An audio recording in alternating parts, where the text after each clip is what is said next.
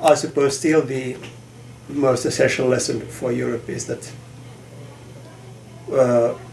and I think of myself, I come from the Nordic welfare state. I was born at a time when the welfare state was expanding. I grew up with the idea that what we are doing is a good thing. And I do think the Nordic welfare state, the caring state, the democratic, universal welfare system, has many very good sides. There's a lot of positive things to learn.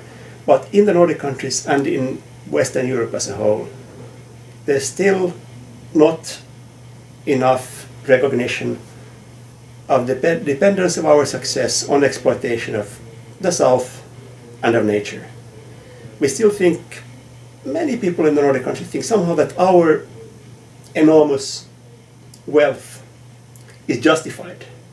We see it's not, and it's a result of 500 years of very brutal, very ruthless exploitation. So I think, and this is a big lesson for globally, not only for Nordics, that I think it's simply, I mean, it's almost a fact.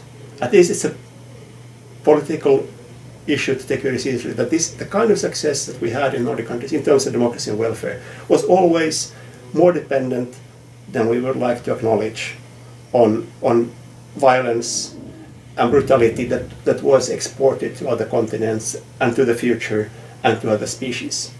So there, I think, to know ourselves, we need to be more, we need to rewrite the history of our own success. That's at least one thing.